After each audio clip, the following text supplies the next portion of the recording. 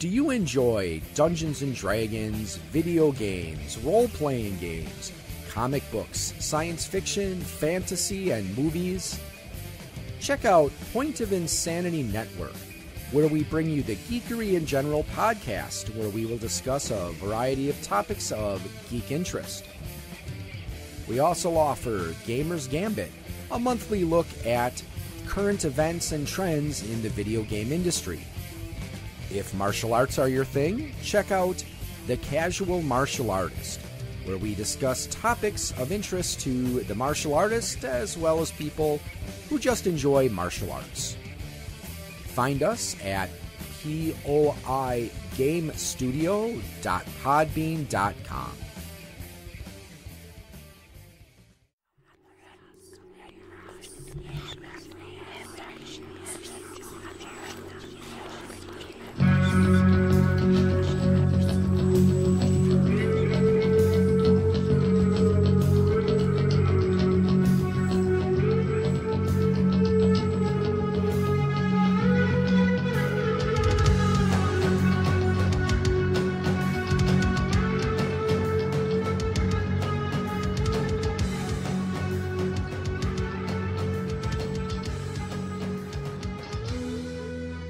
Welcome back to Queens of the Damned, a horror podcast.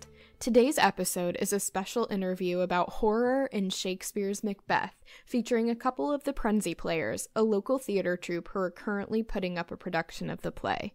With me, I have director Catherine Bodenbender and actor Aaron E. Sullivan, who plays Macbeth. Thank you guys so much for coming and answering our questions. So the first question is, what would you guys say to a person who listens to this podcast but doesn't think they're all that interested in Shakespeare to get them to go see a production of this play? Well, I think there's just the general why people should see Shakespeare, our Shakespeare especially, as a start, is because although we do a lot of scholarship in order to prepare for our shows, and our shows reflect that if you've done the scholarship, I think if you know Shakespeare, you see how those things are reflected in our work. What we are primarily trying to do always, and it's personally a big goal of mine as a director, to tell a really good story that is interesting.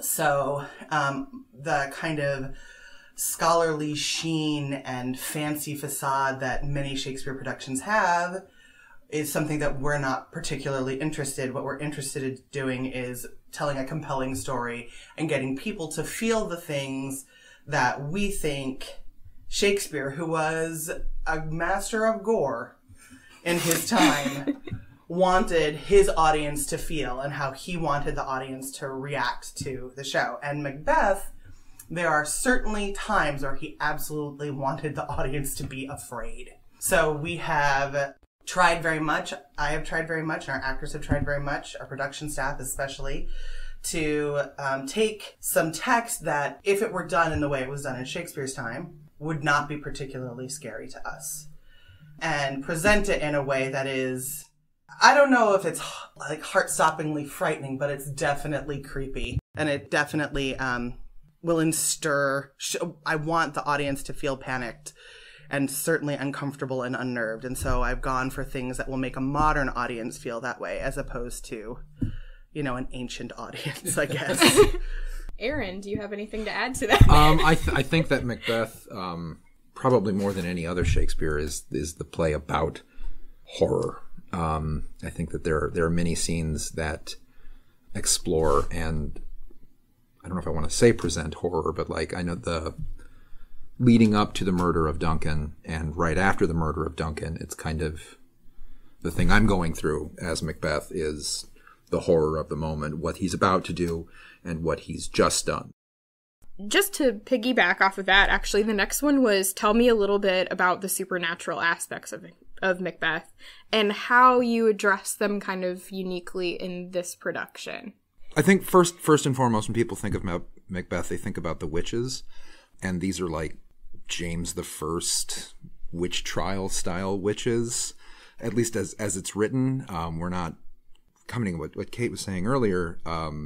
That style of witches aren't really terrifying to the modern audience the way they would have been to the audience under James I, who was obsessed with witches. A lot of this play is kind of catered directly to him. If the king is your patron, yeah. you cater to him. Yes. So I don't want to give too much away about our witches. They are supernatural. Yes. But we're trying to downplay the supernatural as much as possible. There's the supernatural influence isn't. Is this okay? Is that a good look or a bad look? No, that's okay. The supernatural does not influence Macbeth. Macbeth makes the decisions that Macbeth was going to make from go. He uses the witches as an excuse to justify the horrible things that he's doing, but the information they give him is all equivocation. He interprets it one way when it means something very different, such as the marching of Birnam Wood. He's told that he'll never be defeated. No rebellion can ever take him out until Birnam Wood comes to Dunsinane Castle. He's like, well, that's impossible. Trees can't move. So when the English force come, they shield themselves with branches from Birnam Wood, so it presents this illusion of the woods moving toward the castle. So you're saying the supernatural doesn't influence Macbeth. Macbeth interprets Correct. the supernatural elements kind of conveniently? Yeah. Yeah. It was important to me as a director that Macbeth's decisions be his own. I've seen a number of really good productions where the witches are very much in control of everything. They're able to influence, I've seen where they influence Duncan in his decision to promote Macbeth, which is certainly not textually necessary, but was interesting for sure. And I think that can be successful, but I think it leaves us actually a significant part of the horror of the story out, the horror of what this one man does and what lives inside of him and how that comes out of him. And if the witches are in control of everything, if the witches can influence people on that level, make them make a decision, cause something to happen in the physical realm, like a dagger to appear, or those sorts of things, I think, take away from Macbeth's agency and that aspect of the horror of the show. On the other hand, they're clearly supposed to be frightening, so they need to have some kind of powers and some kind of influence on the world that they're around. So we've made a choice. You know, I thought about many different ways of doing it. There are ways to do the witches where, for instance, I once thought of distilling them down to one person who was experiencing psychosis, who heard voices. In my past, I worked in a metaphysical bookstore, a story that I have told a million times, but I did. And we had many people come in who would come to us for spiritual aid for serious mental health issues. People who would come in who were schizophrenic and specifically experiencing like multiple personality disorders, and other people who just heard voices. And I remember talking to the owner, who had once been a social worker and now did all of her therapy through tarot reading. You know, what do we do when those folks come in? I mean, how can we actually, I don't know how much help I can give them at this desk with my crystals and my books on Wicca.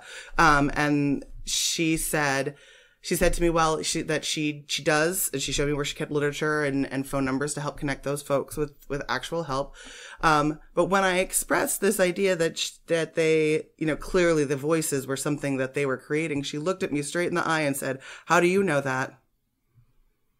How do you know that people who are schizophrenic and hearing voices aren't actually hearing voices? If there's a spiritual realm, I mean, it's certainly not helpful to them and needs to be, you know, what can be done to make that stop needs to be done. But we have no idea whether or not they're hearing actual voices. And so for a while, I strongly considered making the witches one girl who heard actual spirits. And so everyone thought she was crazy, but in reality, she was just kind of an unfortunate receptor. Doing that meant that I could cast 2 less awesome actors, which is the entire reason why I didn't go with it. I wanted to cast as many awesome actors as I could. So I retained the 3 witches, but I also retained the idea of the witches as spirits. And I don't want to say a whole lot more than that, but the witches are not on their own corporeal. They are I've stolen somewhat from stories of the Morrigan and her attraction and being drawn and presence at battle. So they're spirits that are drawn to battle, and they find a way to interact.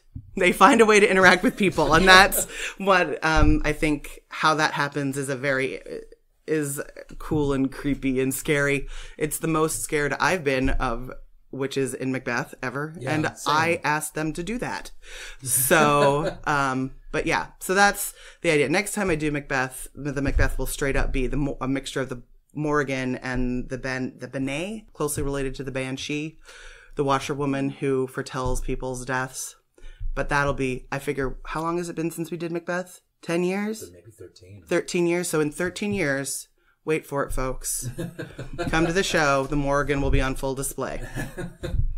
So, Aaron, you directed Macbeth. I did. 13 years ago. I did, and then I directed again at Sherrard High School not 13 years ago. So. Yes, and so what are some...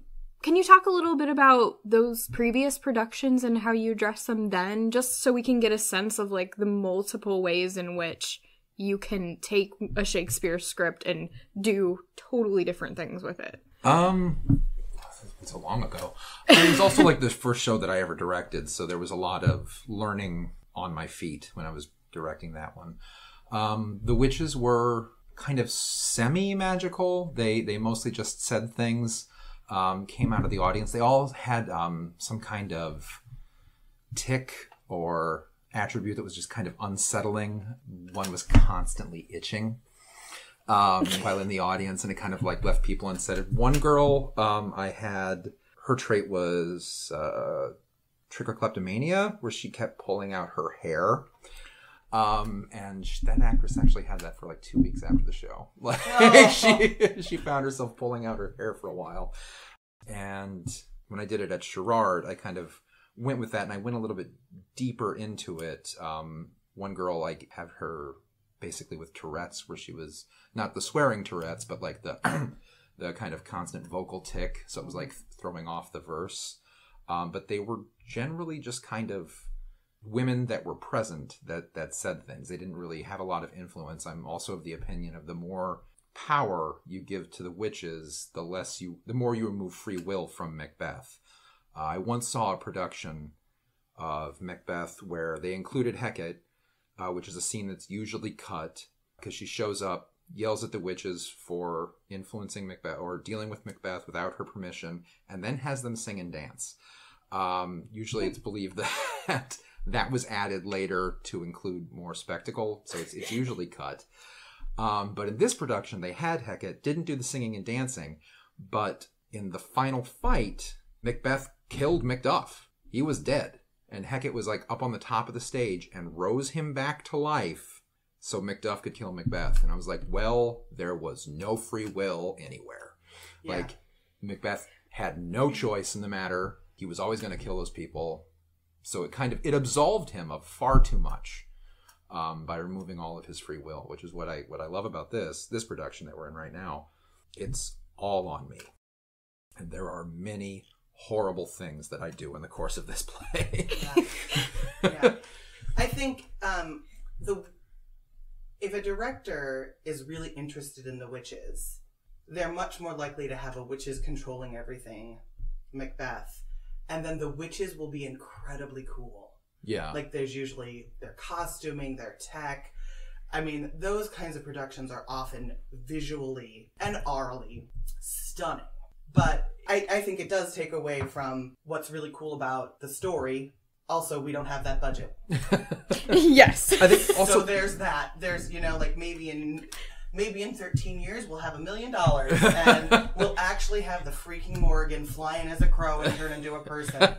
Entirely possible, but we don't have that kind of budget now. One of the things I think is the most horrifying about this play. It is the path of two decent people, not necessarily good people, but decent people descending into mass murder and madness and breaking apart. Like they function as a unit. I think that it's actually, before all this happened, before the events of the play began, I think that they were a healthy, loving couple.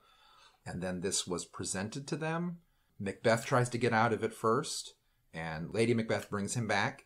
Lady Macbeth then tries to get out of it, and then Macbeth brings her back. So they kind of bring out the worst in each other, and it drives them apart and drives them mad. And I think that one of the things that I keep coming back to this play is that potential lives in everyone. I believe that given the right pressure and circumstances, anybody is capable of anything, which is terrifying. I mean, either for good or for bad, which, for good, less terrifying, but under the right circumstances, you could end up killing somebody. Yeah, I think as actors, we become very aware of in order to access all these characters that we have to play, some devils, some angels, almost all of them a mixture of the two. We become aware that in order to access them, we have to look for seeds inside ourselves. And I think that that's true even if you're not particularly method, even if you're not directly, you don't have to directly pull from your experience for the fullness of it, but you find a touchstone, you find a way inside yourself. And that, depending on the kind of roles that you've played, can kind of be terrifying, because you know and love yourself, and you know that you yourself are trying to do.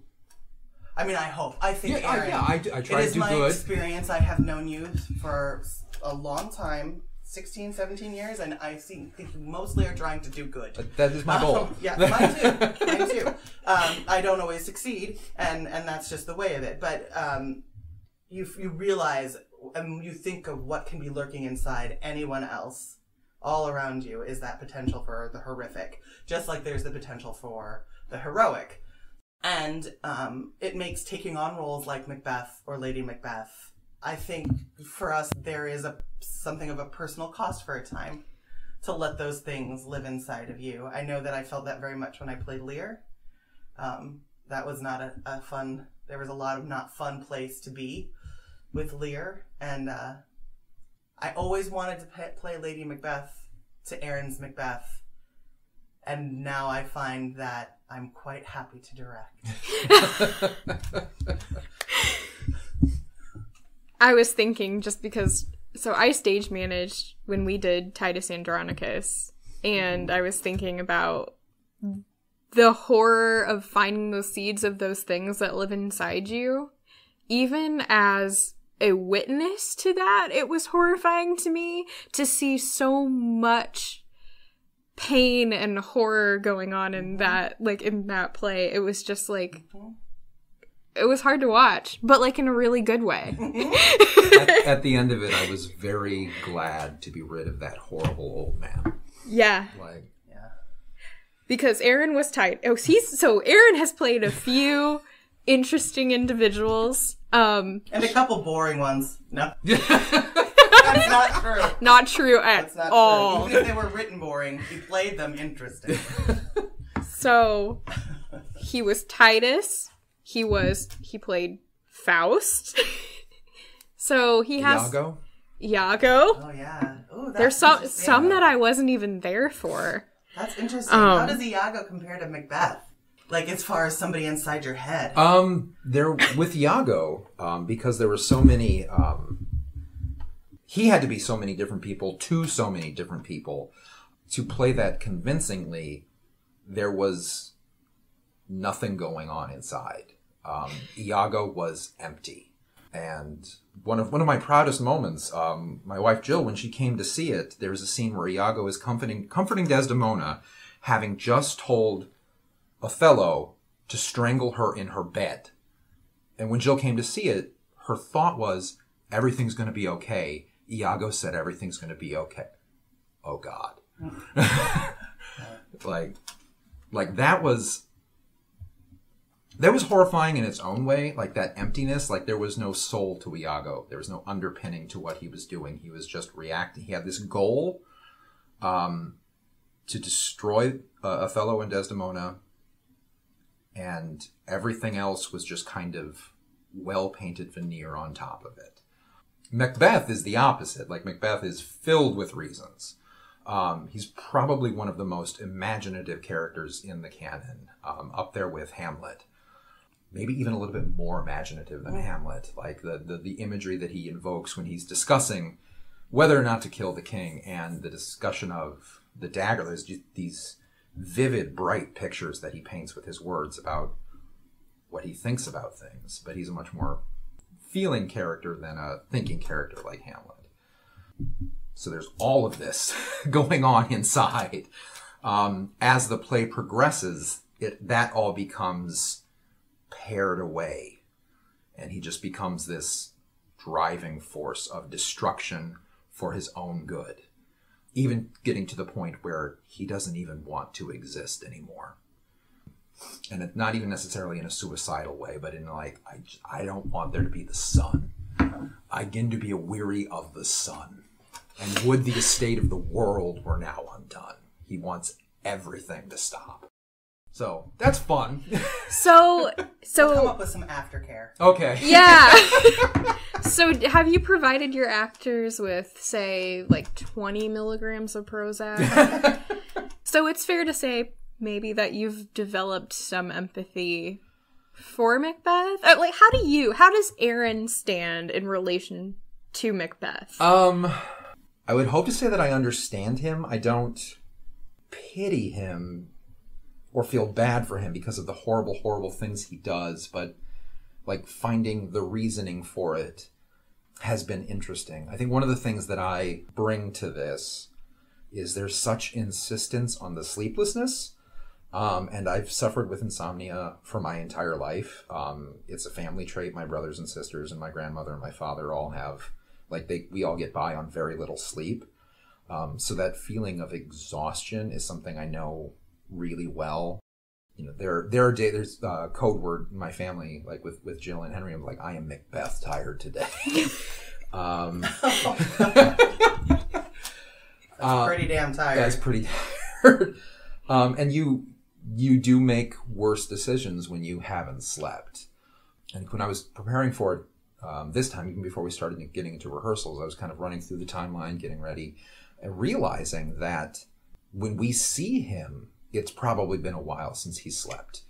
Because first we see him in the battle, and then that night he kills Duncan, and he doesn't really sleep after that. So he is playing most of the play exhausted, which I'm not stating as like an excuse, but like you make worse decisions, and then he just keeps making bad decisions throughout. So I don't know if I would say empathy, but I get it. And as we had said earlier, there is that self-discovery, that finding the seeds within yourself that could lead to such horrible decisions. There's also a benefit to that. It isn't all like actors suffering. Doing that work to understand how you would get to that place, I think, helps you not get to that place. It's a kind of therapy. Yeah. For those of us who do it, it's definitely a kind of therapy. And so is directing. You know, of course, most artistic expressions are in some, they're reflecting they may be reflecting what's happening in the world, but they're playing out on how that has resonated with the artist's soul. So, and when you're in a theater, there's a lot of artists, and it's all bouncing off all of us. So nothing is ever one person's creation, but all of us get caught up in what can be really healing work. But sometimes, you definitely have to explore the wound. You have to explore the dark places in order to be able to come to grips with them. And so there's that aspect of it as well. That specifically for me, I think about gender and gender expression in terms of that, because of the way we do Shakespeare.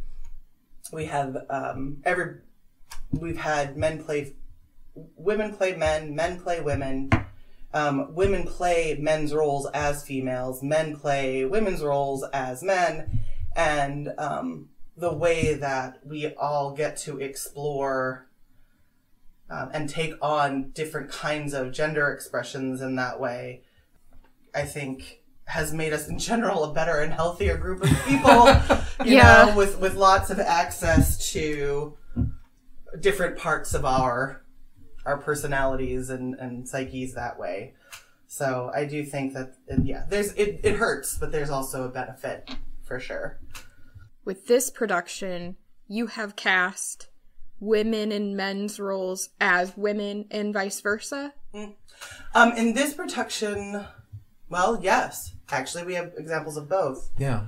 Although, well, I don't know if the witches refer to each other as sisters, so they identify as female, and we have a man who is playing one of them. Jake Walker is playing the third witch, and then my sister Elizabeth Woolley is playing Angus, who's a Thane, and there's nothing changed about. We haven't changed Angus at all, except that Angus is a woman. In our Scotland, in the Scotland of our imaginations, men and women inhabit roles equally. So our female Angus is just the Thane of Angus, just as much as anybody else, as if she were a man. How does that, or does it, change the dynamics between the characters in Macbeth, or some of the characters? I think that one of the things that has come about, partially because of that decision, and honestly partially because we've, all the men in our company have had to explore what would be stereotypically referred to as their feminine side, right? And that what women have had to explore their more masculine side. There's this blending when Scotland is healthy, there's this, at the beginning of the play, there's this blending of the masculine, what are typically masculine and feminine traits. All of the warriors are great huggers. All of the warriors, when confronted with a death, weep and comfort one another. Because in the Scotland of this play, all of those things are healthily met and dealt with, and it doesn't take away, because they're all parts of life. There's living, dying, fighting, bucking, eating. That's what's important in our Scotland, and everybody partakes of those things equally. So death is just a part of the culture that everyone who is mourning openly mourns, and that's not a gendered experience. It does make for an opportunity, which is, it's not a huge point in the play, but because we have female Thanes, we are able to make, like Lady Macbeth, we've decided that the reason that she is not at the battle, Lady Macbeth and Lady Macduff are not at the battle in the beginning of the play, the hurly-burly that the witches talk about, because they are expecting children. Otherwise, they would be fighting as well. So when everybody comes down in arms because the alarm bell's rung because Duncan is killed, Lady Macbeth is also carrying a sword ready to do battle. So, and I think that's more fun for everybody. Mm-hmm. Yeah, definitely. It also sort of matters what historical context you put it in as well. Did you set this one in the present, or is this like... I would say all my plays are set in no time. In no time. No time, no place. Honestly, I'm a little bit of a stickler if you're going to set things somewhere at some time, and we don't have the budget for it. And this allows us some flexibility to be a little anachronistic without being, without having to commit totally to being in the present. Yeah, and I think that's a really good decision, because you don't have to say that this is relevant particularly to one time or one place. It kind of transcends all, because it's Shakespeare. So I don't know if this is one we already kind of addressed, because this is like the vaguest question that I have, which is, what is the darkest aspect of this play to you? What is the thing in essence about Macbeth that is the hardest to grapple with? One of the things I've been running through my head and getting ready for this is, after killing Duncan, Macbeth panics. Panic may not be the right word. Like, he freezes up might be better. He accidentally brings the daggers that he was supposed to leave with the servants to make it look like they killed Duncan. He brings them with him, and Lady Macbeth tells him to take them back, and he won't go. But this is a man whose livelihood is on the battlefield.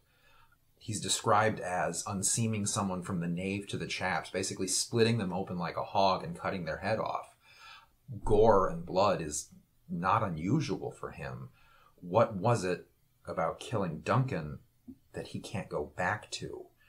And I feel like he didn't just stab Duncan a couple of times.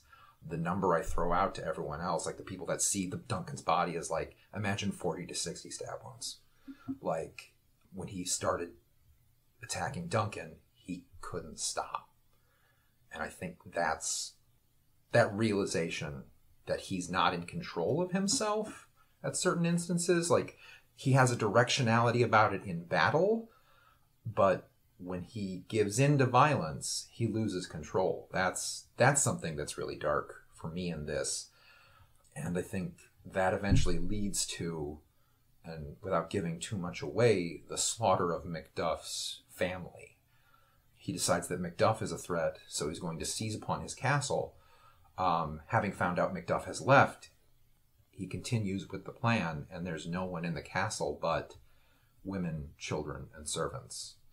And he wants all of them killed, which is horrific. Like, in our production, they have the means to defend themselves because in our Scotland, everyone fights, but they're still met with enough of an overwhelming force, and Our Lady Macduff is pregnant, and he still wants them all wiped out. That's a dark and horrible play. Yeah. Yeah. I would say that there's a possibility for the play beginning with the loss of a child. Lady Macduff has many things that she refers to this lost child. Lady Macbeth, pardon me, refers to this lost child. In our production, the loss of the child is incredibly close. Her breasts have not yet stopped producing milk. So when she asks the murdering ministers to take her milk for gall, it's because she still has it. So there's that initial loss of a child, and then there's the attempted murder of Fleance, and then there's the murder of Macduff's children. And so, I think for me, definitely the murder of children is the darkest and most difficult part of this play for me personally, as a mother and as someone who lost a child to stillbirth. It's hard. I told them to do that, and it's still quite hard. Right. We don't have to end with that because I do have one more question. Awesome. So we like to talk a lot on this podcast about cultural quirks and traditions. And for listeners who might not know, there's this long-held superstition surrounding Macbeth, which is if you say its name or quote it in a theater, except as part of the actual production, it will cause disaster. So, why do you think this is? Is this there? I know there's probably an official story behind it, but I mean culturally, why do you think this is? Why this play? What's up with it? For starters, I don't think that there's a curse. I say Macbeth all the time. Yeah, sometimes I do it just to get those other actors that freak out about it to freak out about it. Yeah. This is the 6th production I've been in, and I have not noticed any more mishaps, injuries, or accidents in Macbeth's than the other plays I've done. But that's why I didn't ask you, do you believe in it? Because I kind of figured both of you would think it was bullshit. Yeah. I think it's interesting, as I think it's one of those. It's an example that's actually presented in the play. The thing only has as much power as you give it. The witches only have as much power as you give them, and I think part of what feeds this Macbeth curse is people are willing to give the idea of this play being cursed a lot of power. So then they start to see mishaps and accidents around it. I'm not entirely sure where that got started. I do know. I know of what I've read about where it got started. I think part of the reason, clearly it's not associated with why it started anymore at all, because most people don't know how it started. But I think it perpetuates largely because of the characters of the witches. And honestly, actors are kind of superstitious folks. They really can be, like athletes, you know? That's very true. You know? But I think that the presence of the witches and them saying, their words have power, their words affect Macbeth, and then those things do happen, just in not the way he's expecting. So the use of the name of the play can create something you don't expect to have, something negative that you didn't expect to happen. I think that's probably why it persists. I know that it started because used to be back in the day, very oftentimes the producer, there was a period of time where the show would go up, and there would be a producer go up in a new town. And the producer would play Duncan, and after Duncan's death on the final night, he would steal all of the money that was made and abscond. And so that's where the curse comes from. That's the idea that the play is cursed, with thieving producers who insist on playing Duncan. So that's where it began. When they said disaster, I was thinking like more Phantom of the Opera than like... I think that's what people think now. But embezzlement? But that's where it came from. The disaster was that nobody got paid. Which, yeah, that's a disaster. That's real a bad. Disaster. It doesn't feel like a supernatural disaster, but... No. Yeah. Okay. I just wanted to know that. I was just curious about that. It's kind of hard to talk about Macbeth without mentioning that on a supernatural podcast. And I always tell people that I consider myself to be quite spiritually powerful, and if there is any curse, I'm certainly stronger than it. Yes, of course.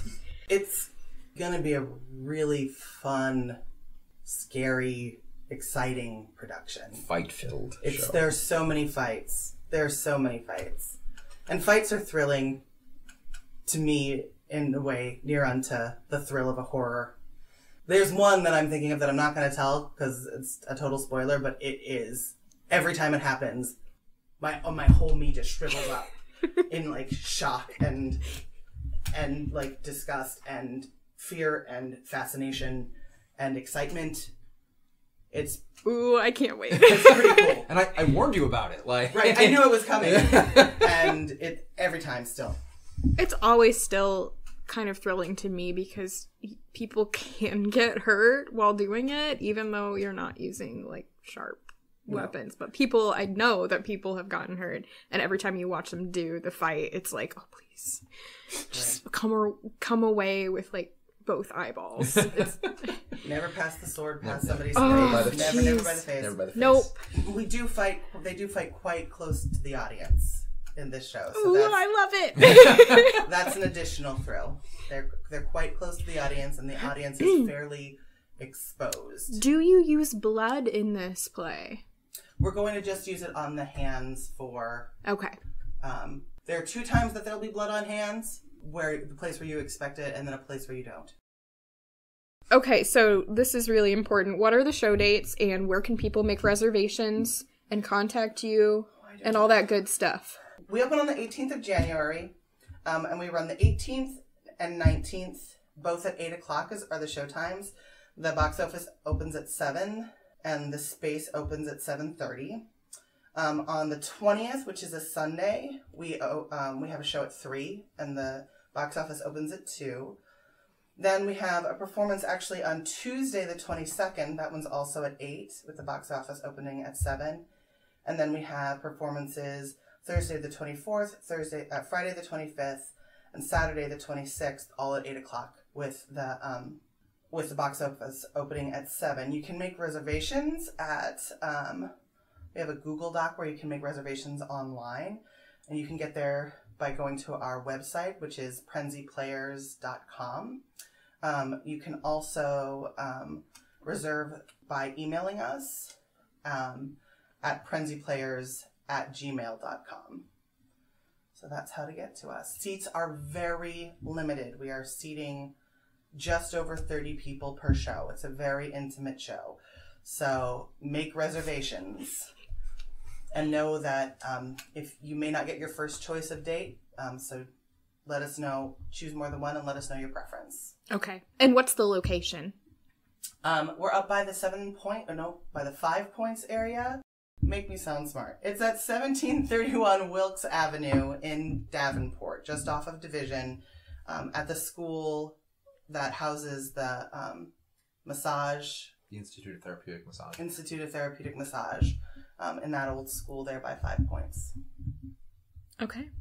Well, thank you so much, guys. Any closing thoughts, ponderings? Nope, thanks for having questions? us. Okay, thank you so much. I'm so excited. I just reserved my tickets, and I'm glad I did because I know it's going to sell out really quick. Yeah. So.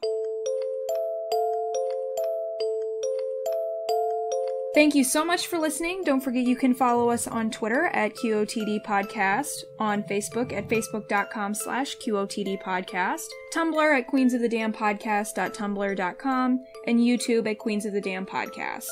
Don't forget to rate, review, and subscribe on iTunes, Podbean, Stitcher, YouTube, Google Play, and TuneIn Radio. You can also follow us on our blog, queensofthedamnpodcast.wordpress.com, to find bonus content and extra information on our episodes. If you would like to donate to our show, you can find us at patreon.com/QOTD podcast, where you can receive special perks as a listener for becoming a monthly patron. If you would like to make a one-time donation, you can send it to QOTDpodcast@gmail.com on PayPal. We'll see you next week.